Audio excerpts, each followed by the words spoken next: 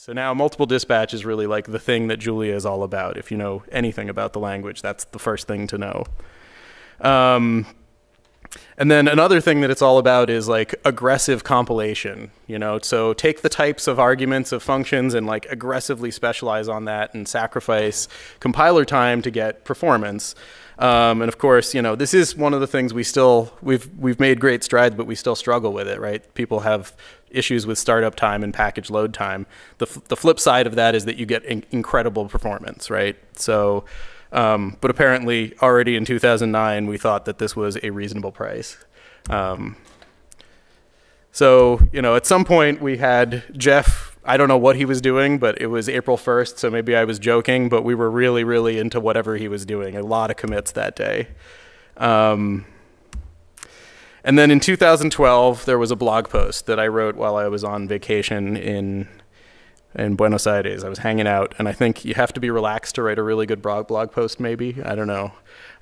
So I wrote this blog post that was really like, a call to action, a real inspiring thing. And so overall posted it on Reddit, which would have been fine, except I had no idea he was going to post it on Reddit. And Jeff also thought, maybe did we even finish editing this thing? And I think one of the funniest things in there, looking back on it, is that we do mention that it is time for a 1.0 release, which is amusing. Like 6 years later, we finally release 1.0. I would have maybe edited that out. This is a snippet of the blog post. Basically, we're greedy. We want all of the good things of all of these different programming languages, and people are pretty familiar with this blog post at this point.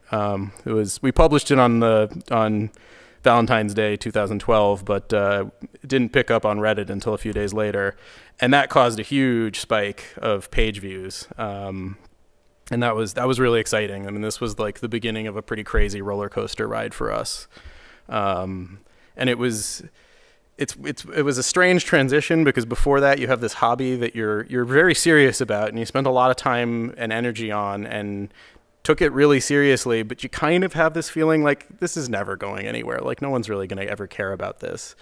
And then overnight you find out, oh, there are people who think the same way and feel the same way and are excited about this. And that's a transformative thing.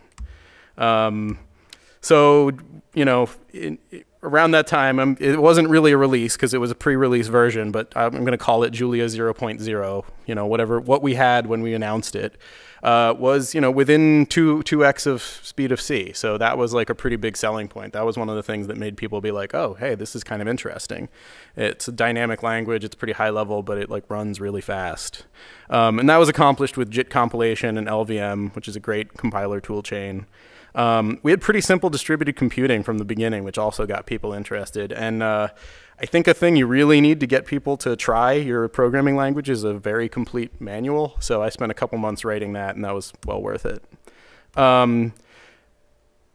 About a year later, we released 0.1. Key features, namespaces and modules, support for Windows for the first time, and a package manager. Because there was a while, it's interesting if you look at the Git history of the project, there was a while we were just checking packages into the contrib directory, and that started ballooning and getting really, really huge, and there was a lot of very weird stuff in the repository, and at some point I was like, we got to get this out of the repository, and so I wrote a package manager.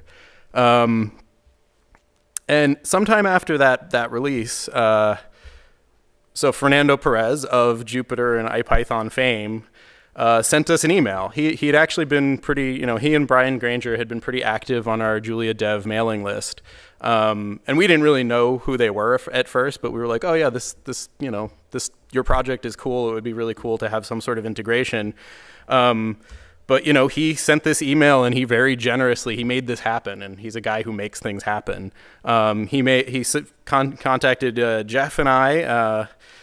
Viral was in India at the time, so it was a little bit less convenient for him to come, or I'm sure he would have come. And Steve Johnson, who's the author of FFTW, which is a pretty amazing piece of software. And he was at MIT, and we all went. We hacked for a week, and in a week, Matthias was there. We had the first non-Python kernel for what is now known as Jupyter working, and it was exciting. It was a really cool week. It was a really fun time too. And that was the beginning of now. There are 60 programming languages you can use from the Jupyter notebook. More than 100. That's crazy. So this was the first non-Python one. So this is where it all started. We wouldn't be here if not for this 1 week. And so a bit after that, a few months after that, we released Julia 0.2 with some exciting features. Probably the most exciting one was actually the fact that we had Jupyter Notebook support. That changed the way people interact with the programming language in a pretty profound way. 0.3 was kind of a boring release. It was like, when Apple does Snow Leopard or whatever, and they just do like quality and stability. 0.4, this had a lot of good stuff. So, compile time was an issue, so we had pre-compiled modules. So now, instead of compiling all the code when you load something, you can remember what you did the last time and save time. Generated functions, which is a pretty powerful feature for, doing high performance computing. You can actually like hook into the type system before generating code, and it's very, very fancy. Generational GC, which is hugely important for performance, and then doc strings, because everybody loves to actually know what some code does. And this is very similar to how Python does things. 0.5, the great function overhaul. And I think this is actually one of the things that makes modern Julia what it is. It is the fact that you can use higher order programming. You can, write functions that take functions and then do something generic with a function that was passed from the user, and it has zero overhead. It has the exact same performance as what you would write if you like hand inlined the exact operation that you passed. And the difference before and after this is night and day, right? Before this, we were doing all sorts of hacky things to try to get that sort of performance, where what we really wanted was, just a function that takes a function, but without sacrificing performance. And so this was like really, I think, the birth of modern Julia. And a thing that has been very, very successful, what came along with this, was the dot syntax for broadcasting. So if you're familiar with MATLAB, if you write A dot plus B, it does vectorized addition. We made that a syntax thing and actually made it so that if you have lots of arguments, it doesn't create temporaries. It does the whole thing in one shot. And that's been really successful. We added multi-threading for the first time, and we got to 85% test coverage, which, it had been maybe 10% the release before that. So this was a huge push. The next release got the great type system overhaul, which is a little bit less exciting to most people than the function overhaul, but it really made things sane in terms of how the type system works. And it's interesting because Julia is, it's rare for a dynamic language to have such an explicit type system that you can work with and do things interesting with. And this is when it really became, I think, mature and came into its own. Near and dear to my heart, I worked on strings. Previous to this, we had a weird menagerie of interesting string types that seemed like a good idea at the time. This was when I basically said, look, modern computing, you really mostly need UTF-8. You can have packages for other stuff, but let's just like double down on UTF-8. I'm not going to get into the infamous bug number 265, but there was much rejoicing when this was fixed. So 1.0, this is where we are today. We released this a couple weeks ago at JuliaCon in London, and it has a ton of interesting and exciting features. And it is the most work I've ever done on anything in my entire life. And I think that is true not just for me, but also for like dozens of other people who contributed. So the amount of person hours that went into it is really extraordinary. Efficient, simple missing data support. So this is a huge deal. Viral's going to show details about this later, but this really makes Julia a first-class language for data analysis now. Strings. If anybody has ever been doing string processing or had some like long-running job, and then suddenly days or hours into it, you get a like invalid Unicode bug, and then your whole thing crashes, that sucks. It is really, really not okay. So now Julia's strings don't do that ever. If you get invalid data, it just takes the invalid data. You can check that it's invalid or valid, but it won't crash. Named tuples, I think those are probably familiar to people because Python has them as well. They're pretty handy for data analysis as well, because you can represent the row of a table in the same way, in the way you'd like to, and access its fields in an efficient way by name, instead of, the third row element of the row is not as interesting as, like, the row called last name or whatever. These are a little bit lower level, but we have a new package manager. I think actually the package management story in Julia is now pretty much second. I took inspiration from all of the best package managers and tried to do at least as well as them. So we looked at Cargo, we looked at Virtual End, we looked at Bundler, and I think, it seems to be working out. People are pretty happy with this. New optimizer, the main thing about that is that it's really fast, which, a lot of applications have gotten to like 20 to 30% lift for free from just upgrading to 1.0.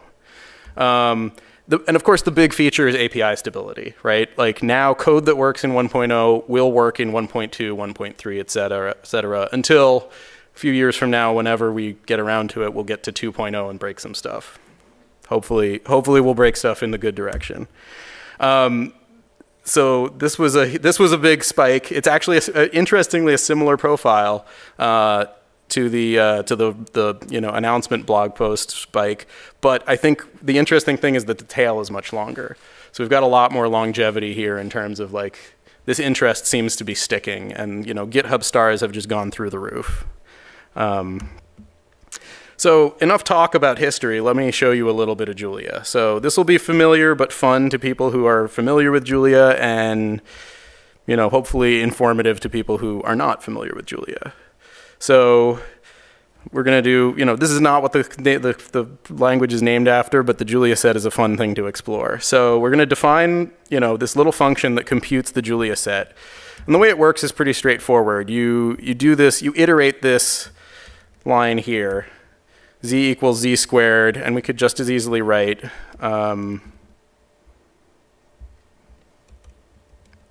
that. So z squared plus c. And you have a maximum number of iterations, and you basically see, does this escape? Does this go out farther than a radius of 2? And if it goes further than a radius of 2, you consider it to have escaped. Otherwise, it doesn't escape. And this creates pretty patterns, which is of interest. So we can compute one, and we can see this escapes to 70. It goes 70 iterations. That goes 50 iterations. That goes 48 iterations. You get different numbers here depending on what the inputs are. So Julia is generic, right? So this, we can put all sorts of type values in here. So that actually, the result is always a number of iterations, so it's an integer, but it doesn't care if you put integers or floating point numbers or complex numbers in. Of course, if you do something like this, that's not going to work because you can't take this absolute squared value of a string. We just don't know how to do that. So the real interest is when you start making pictures of these. And now this is going to be like the worst visualization of a Julia set ever. It's just a bunch of numbers. But technically this is a log scale plot, right? Just by the number of digits. You can see the interesting stuff is in the lower left and upper right. What's also interesting, though, is the efficiency with which this is computed, and also how easy it is to see how it's computed. So this is the native code that's run here. And you can see that it's just a handful of vector instructions, and it uses the fancy vectorized instructions that modern machines have that make them so fast. So this computes really quickly. If you happen to actually pass it integers, it can do it even more efficiently for integers. So Julia generates code that's specialized for the arguments you pass it, and that's one of its secret sauces to be high performance. All right, so we're going to load a few packages: colors for working with colors, images for working with images, and then some other things for displaying them. So I'm going to generate a color map. So this is red to blue, and we pick 100 swatches, and you can see that one of the nice things about working in the Jupyter notebook environment is that you get this HTML display and you have an object. This object is actually just a, if you see the type here, it is just an array of these RGB objects. And the RGB has 3 components, and what these are, they're fixed point numbers. So the nice thing is that this is the native representation that the machine uses for colors, but it's connected through the type system to present it to the user in a way that's like really nice and easy to work with. So you get the efficiency combined with the behavior that you really want. And you can pull out an individual pixel, and in the notebook it displays nicely. You can also look at the contents, and you can see that this thing is just a thing with 3 fields, RGB. You can pull out one of them, and you can see it's got this funny notation, but it's really approximately the value 0.63. But actually, the way that's represented is that it is actually represented as internally as a uint number, the uint unsigned integer value 118. And that's somewhere between 255, and that's how you figure out what it represents. Operations on these guys are very efficient, and you can do all the normal arithmetic. But what it's actually doing under the hood is just integer operations, not floating point operations. So that's actually really, really efficient, both in terms of storage and operation, without sacrificing convenience. You can also take a look at how this is implemented, and you can actually click on the link, and it takes you to the implementation of that addition object on GitHub at the commit that you're currently running, which is this is one of the things I love about running in the Jupyter notebook and using Julia. Okay, so let's actually do a decent visualization. And so what you do here is you call this Julia function, and you iterate over the real and the imaginary value of the z value for a fixed c value, which is just this negative 0.5 plus 0.6 imaginary. And you create a 2-dimensional array of that, and then you wrap it in an image tag, and then you just display it. One of the fun things about these guys is that you can do, you can change this a little bit, and you get a different image. So sometimes quite different. Like it's kind of cool how different these things look. These are all what are called Julia sets. They're related to the Mandelbrot set in that the Mandelbrot set is the diagonal of all of these through this multi-dimensional space. So if instead of fixing one of the coordinates, we use the same complex value for both of them when we start this out, then you get the familiar Mandelbrot set. So this is a great application for high performance computing because with Julia, because you can see like this was really easy to write, but the output shows up like instantaneously. There's no lag here, and this is a notebook running on a laptop. It's not a super powerful machine or anything. It's fun to tweak those numbers, but it's even more fun if you can do it interactively. So there's this great package called Interact, which gives you this macro. So the @ sign in Julia is a macro. And it can transform code. It takes the syntax of one thing and transforms it into arbitrary syntax for something else. So in this case, it takes this for loop, and that's the exact same expression inside. And it's taken a second because it's compiling some code. And it gives you these sliders. And what you can do with the sliders, you can just move them around, and you can see all the different, all the different configurations you can get by changing these values of R and I. And they're all quite pretty. It's a little bit laggy though. And so what we're going to do is we're going to try to improve the performance. This is a common pattern in Julia. Start out with the sort of simple, straightforward version of something, and then you figure out like, the performance could be a little bit better here. So like, how do we tweak that? In this case, this is allocating a new data every single time, allocating a new image every single time, and then rendering it from scratch. So that's kind of inefficient. So what if we just did it all in place?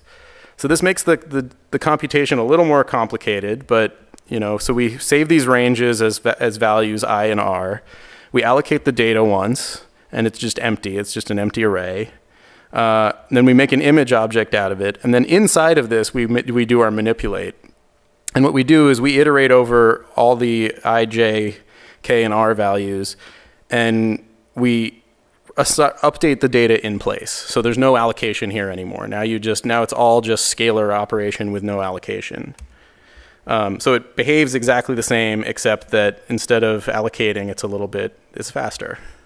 So it's less laggy. And you can see that it's faster, but it's still a little bit laggy. So the question is, can we do even better? And so we're going to use that multi-threading that I mentioned. So all you have to do is say using base threads, and then you just have to put this threads macro here. And so what this is going to do is it's going to multi-thread the J loop. And so now for we can see I have 8 cores on this machine. Oh, sorry, I have to evaluate this first. Yeah. So I have 8 cores on this machine. And so we should get roughly an 8x speed up. And you can see that now, instead of being laggy, it's pretty quick. And so this is a theme of the language, is that you can do the nice, easy thing, and it's pretty fast. But if you really want to get high performance, it's also pretty easy to do that, and you can go as deep as you want. But we try to keep it as easy as possible to go deeper. Okay, any questions about this? Okay. Julia users in the audience? Yeah, I know there's a few. All right. All right, so Viral's going to talk about some stuff and do some demoing himself now. All right, thank you. Do you want to just switch? It seems easy enough. Yeah, no, I do need to switch. Okay, yeah.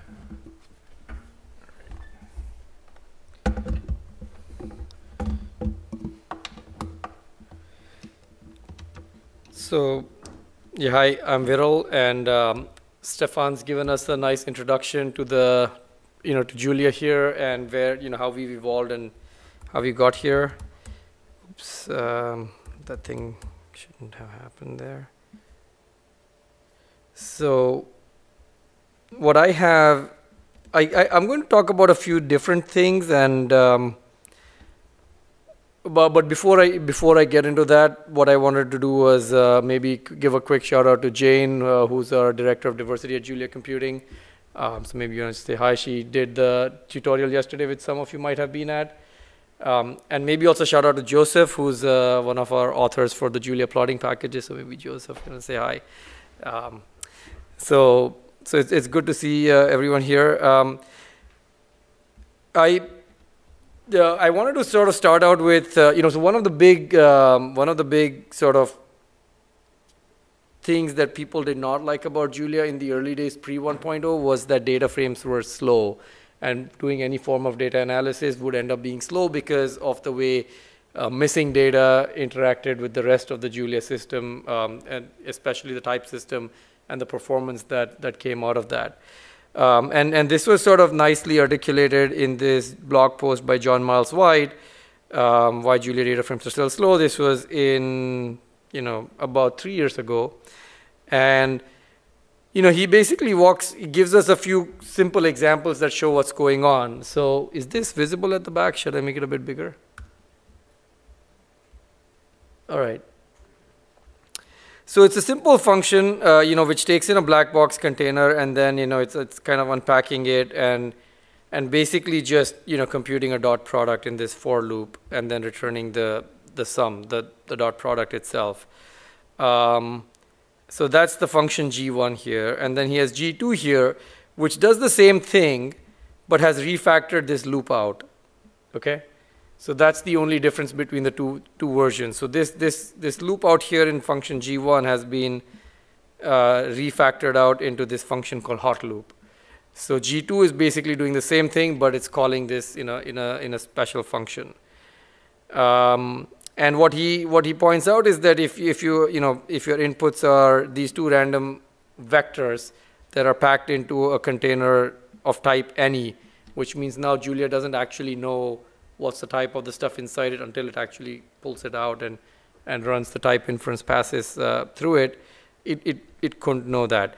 So he runs, we run G1 with this container, and it turns out to be slow.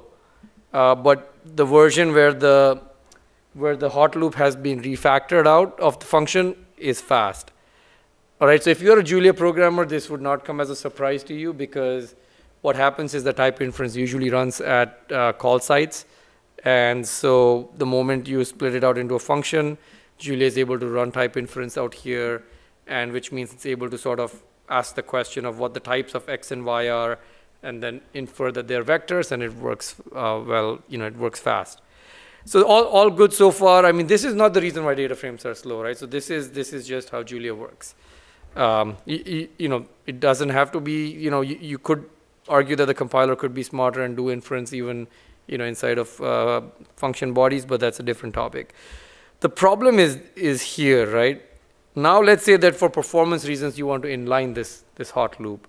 So we write a new function out here, a new variant of this function, G3, and what John has done in his blog post here is now he's calling the hot loop alternative, which is the same function but with inlining.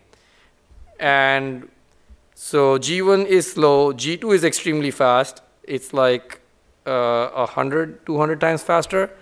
But G3 now, because of the inlining, is slow again. So any guesses why? It really inlines it, right. So you lose the inference at the call side there. And this sort of made it difficult to write high performance data frames code, because if you think of a data frame, it's many different vectors, vectors of different data types put into a black box container, and then when you work with them, you want to sort of be able to pull these things out and effortlessly work on them. A lot of the other problems also come from the way missing data was represented and how type inference worked on it, but that's not even the issue here. So John talks about various solutions to this problem. One was can we do something with the Julia compiler to make this better? Second one was a custom data frame type, which actually incorporates the type information in the data frame.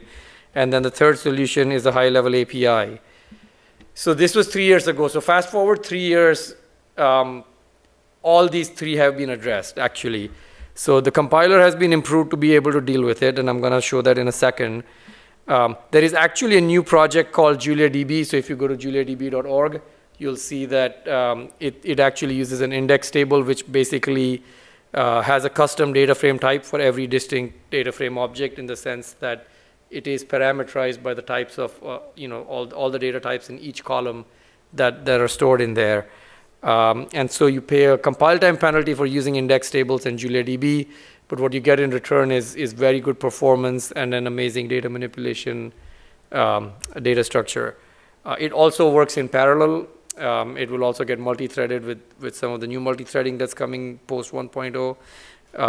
And the way I like to talk about JuliaDB very quickly is that Wes McKinney actually wrote a post Pandas 1. Like what should Pandas 2.0 look like blog post, and he identified like 10 things that you ought to do to make Pandas better, which maybe Pandas 2.0 would address. And JuliaDB, because of its design, because of the way Julia is designed and the way the type system and the performance work, effectively ends up addressing most of those concerns through the design itself. And then the third thing out here is the introduction of a high-level API, which is what packages like the Queryverse, query.jl that David Anthoff has written are addressing. And I've converted John's blog post into a notebook.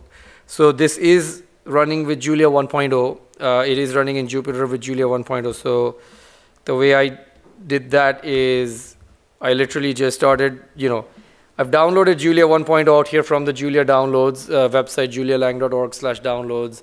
I added the package through the package manager. I added the iJulia package, and then I said notebook. I didn't have to, sort of fudge around with which version of Python do I have and what version of Jupyter do I have. Luckily, everything has been sort of, thought through in the package manager and installed correctly. So. All right, so this is the function G1, as you remember. This is the one with the loop in the body. This is G2, which is the loop factored out. And this is G3 is right here with the inline version. So as you remember, I'm going to just run this again. So G1 is a bit slow. The runtimes are obviously different because they're different computers. This is G2, which is about 150 times faster. Which was as we would expect, and here's G3. So the inline version of this also runs really fast, and that was sort of while it looks like a small change, that was a major part of the new compiler, the new optimizer that Stefan just referred to. And all the treatment of missing data and everything just kind of just goes through there very well. Right. So this is where the Julia data ecosystem is now stabilizing. The data frames package in Julia has been upgraded to Julia 1.0. It works really well. JuliaDB is almost ready to work on 1.0. We released Julia 1.0 about 3 or 4 weeks ago, so the package ecosystem is still getting upgraded. We are now at about 450 out of Julia's 2,000 packages already working on Julia 1.0. One of the key packages in Julia that I like to talk about is the jump package or the jump ecosystem, which I feel is something that's special about Julia that you don't see in Python and R. Everything I've talked about so far is something that you might have worked with if you're a Python or an R user. And without going into the jump website details, has everyone here heard about, like, I'm guessing not all of you are Julia users, so maybe I should say a couple more lines about it. Have you folks heard about jump at all? So, except for Jane, of course. So one of the good things about Julia packages is that you can find them by just putting the .jl suffix on them and searching them on Google, and it usually turns up as the first hit. So jump is actually an optimization framework for doing a large number of linear programming, mixed integer linear programming, and sort of all this conic, semi-definite, nonlinear programming, a whole variety of optimization problems. And what it actually does is it uses Julia's metaprogramming to provide you a specification language to describe the problem without knowing the details of the solver or the math underneath it, and then you just hit the solve button and it will call a solver, whether it's a commercial solver or an open source solver, whichever one you might have, and solve the problem for you. Okay, so it's a really cool story, and the reason I bring up jump today is we learned about this amazing solution to the Boston school bus the Boston public school bus routing problem. So this was something that was costing Boston schools $120 million just running school buses, taking kids from home to school and back. And they put out a challenge at one point for optimizing these bus routes, and there was a team from MIT. So a lot of the work on jump and Julia, so while Julia had a group at MIT that was working on it in the math department driven by Professor Alan Edelman, the optimization work comes out of the Sloan the business school at MIT. And a team from there actually participated in this challenge and won the challenge. So the savings were about $5 million right here, so between $3 and $5 million. And the way it was done was that they consumed all the data, they replanned out all the routes, and then came up with new routes for the students. So the order in which the students might be, it basically boils down to a traveling salesman problem. And if by solving it better, you get better bus routes for the students, or for the school system as a whole, not necessarily for all the students. Some of them might have longer transit times. Some of them will have shorter transit times because of the optimization. But overall, the system is fairer in general because you can, when you put the math in and when you put the optimizer in, what happens is you can put fairness constraints. So the requirement, I think, in Boston is that no more than 1 hour of transit time for every student. But some might have had a 5-minute drive, and some might have had a 45-minute drive. Great, it was done. $5 million saved. Lesser carbon dioxide emitted, all that good stuff. We had. I just learned recently that there were parents picketing the algorithm, against the administration after this was implemented.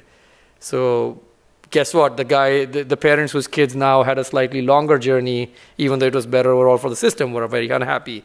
It also turned out, apparently, and this is a bit anecdotal, that the better off neighborhoods were the ones that saw increase in times, and the poorer neighborhoods saw decrease in times. And this is data science at work, right? I mean, these are large questions that we all strive to solve and address and answer with data and algorithms. And this was a great story. This was actually featured in the Wall Street Journal. I think it's going to be in the Boston Globe next month. And we're just trying to make sure that one of the things we do at Julia Computing is make sure that applications like this can be easily built, developed, and deployed for non-Julia users to use. So the next step that we are looking forward to is seeing, can we put this on a web server? Can we get more schools to use it? Can it go beyond Boston? Can it go countrywide? And all that good stuff. So, while this is a great case study, I thought that would be fun for you guys. There's many other case studies for people, about, I think a lot of you guys would find blog posts and see how Julia is being used by the community. There's a huge amount of people who are using it, who are contributing, but commercially, Julia is also being deployed in production by a number of folks right here in New York, and this was even before 1.0. So if you're on the fence about Julia, I urge you to jump in, and thank you very much.